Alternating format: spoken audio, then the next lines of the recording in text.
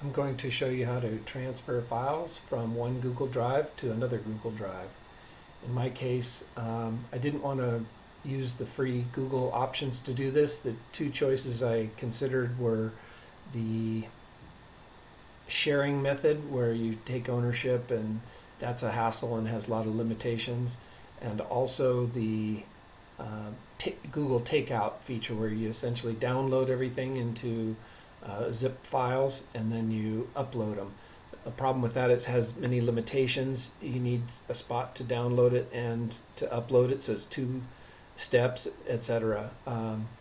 Also, it converts the file formats. That's probably the showstopper for me. So I looked around and found this MultCloud. I don't know why it's not multi-cloud, but it's MultCloud. And if you look at the pricing page, if you choose limited data and you click on this monthly here, I chose the $10 per month, and I'm just going to get it for 1 month. It also has a 14-day return policy, so if it doesn't work for you, you should be able to get your money back. So I did that. After I logged in, it looks like this. I already added my Google Drives. I did that by clicking Add Cloud here and choose Google Drive. Then you log in, username and password, and it adds these. You can give these names and rename them just by clicking on Rename.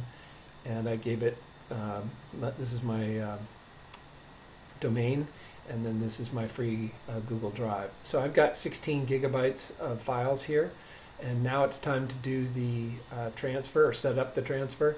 So I go to Cloud Transfer, not Team Transfer, that's for doing multiple people. And so it's got a simple from and to box. You just click on the from box, and I'm going to take everything from this drive here. And if you expand it, you can choose a subset, just grabbing a few folders or whatever. So you can choose to do that or just do the whole thing. I'm going to do the whole thing. So there's the choice there, and then the destination. I just choose that and choose OK. It's very important to choose these options here because the defaults aren't exactly great. If the file name already exists, I'm going to skip the file. I don't want to delete it, so I'm going to leave this unchecked. And I definitely do want to keep the file modification date. I want to know when I created those and preserve that. And sure, I'll automatically rename the files if they contain special characters. In my case, they don't, so it's not really relevant. And I definitely don't want to keep all the transfer files in one folder. I'm going to bring it over exactly as it sits on the source drive. Email notification when it's done, sure, why not? And then filter. So this is where you would put in which files you want to ignore, or conversely, which only include certain files with certain extensions. So I'm going to click Save here. And so this is my cloud transfer, and I can schedule it. And now I'm going to transfer now. So it's got a task list in the upper left-hand corner, I see.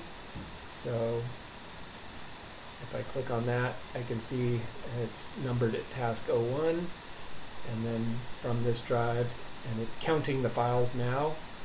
I don't know how many files, certainly thousands of files. I guess is anywhere from 5,000 to 10,000 files. So it's going to count that, and then it's going to bring those over. So we'll wait and fast forward over this portion.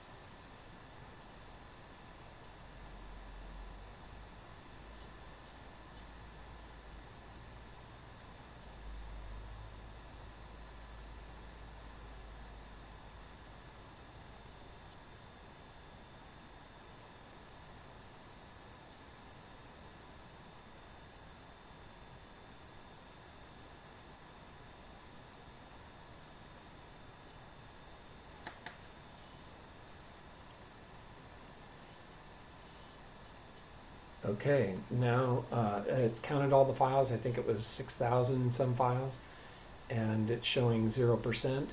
If I open a incognito window just to allow multiple accounts, this is my destination account, and these are all the folders. You can see they've already arrived, and it's populating each of these. Now let's move this aside, and you can see it's 1%, and so I imagine this will take an hour or two tops, and just run in the background.